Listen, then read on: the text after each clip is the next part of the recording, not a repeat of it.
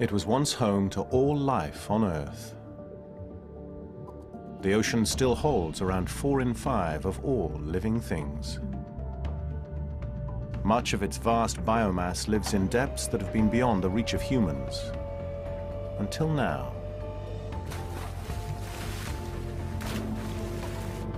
Deep sea technology has revealed a world of wonder.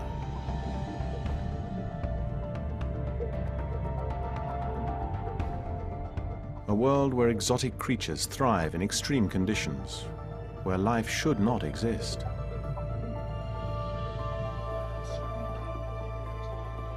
But pioneering exploration of this new frontier has also revealed a fragile, vulnerable world that we waste at our peril.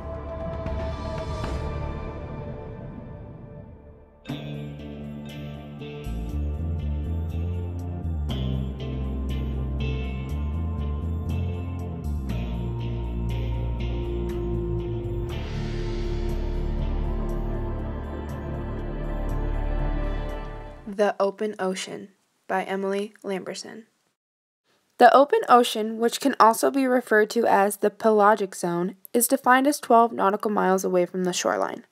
The ocean can be broken up into 5 layers, number 1 being the epipelagic zone, or the upper open ocean.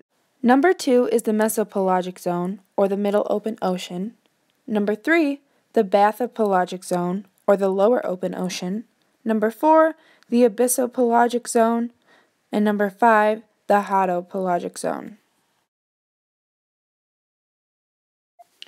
Now, the epipelagic zone, which is located from the surface of the ocean down to 200 meters or 600 feet in the water, is the part of the ocean where there is enough sunlight for algae to utilize photosynthesis.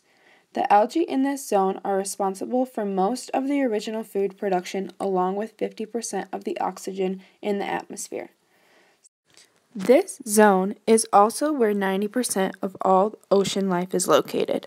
The most common living things found in this zone include sharks, tuna, jellyfish, sea turtles, whales, seals, zooplankton, coral, and many, many more.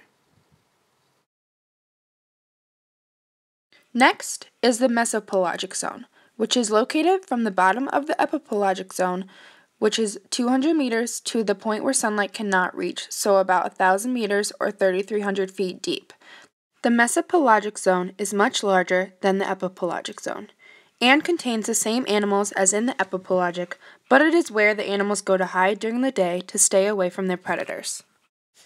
Following the mesopelagic zone is the bathypelagic zone, or the lower open ocean. This zone starts from about 3,300 feet and ends at approximately 4,000 meters or 13,000 feet. Interesting fact is that the bathypelagic zone is 15 times larger than the epipelagic zone. Organisms living in this zone live in complete darkness 24 hours of the day, but can be interrupted by some organisms shining their own lights. This is called bioluminescence, which can be used to attract prey or a mate. Some bioluminescent species include anglerfish, gulper eel, vampire squid, viper fish, and many more. Other species in the zone have no sense of sight whatsoever. Next on the list is the abyssopelagic zone, which goes from the bottom of the bathypelagic zone to the sea floor about 6,000 meters. This zone is always in darkness and is characterized by being extremely cold with lack of nutrients. The inhabitants include the giant squid and the giant tube worm. This area is truly abyss. The last zone is called the hadopelagic zone. In this zone, deep trenches occur in the otherwise flat seafloor. The open water filling those trenches is the hadopelagic zone itself. The deepest known depth is about 7 miles. The average climate in the epipelagic zone averages from about -3 degrees Celsius to 36 degrees Celsius. The mesopelagic zone varies from about 4 degrees Celsius to 20 degrees Celsius. The bathypelagic zone stays constant at about 4 degrees Celsius, and the abyssopelagic zone averages at about 2 degrees Celsius to 3 degrees Celsius.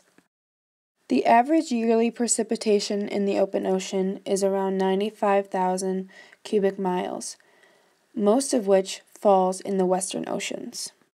The ocean floor is composed of 3 different types of soil, known as pelagic sediments or marine sediments.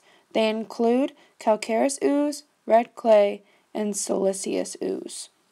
A recent study which has mapped the total human impact on the seas for the first time has revealed that the picture is far worse than the scientists imagine.